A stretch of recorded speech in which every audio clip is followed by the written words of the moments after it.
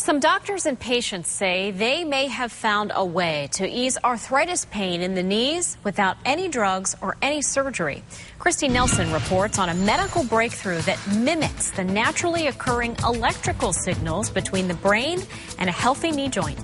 Go ahead and let's take a look. 46-year-old Felicia Johnson says a few months ago she was crippled by arthritis in her knee. She had basically what was obviously a progressive osteoarthritis, and we've never had very good treatments for this in the past. She even had to use a walker and did not like her options. I'm too young for a knee replacement.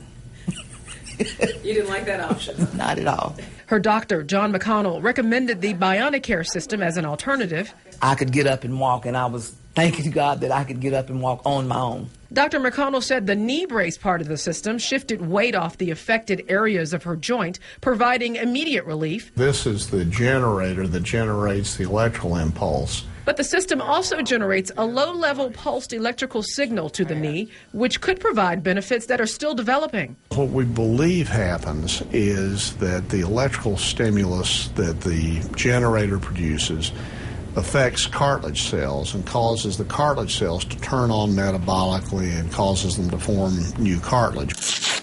McConnell says it's too soon to tell if Johnson will still need a knee replacement down the road. I won't say that we can eliminate the need for it at some point, but if we postpone it and buy the patient a number of years of function of their own knee, that's preferable to a plastic and metal resurfacing.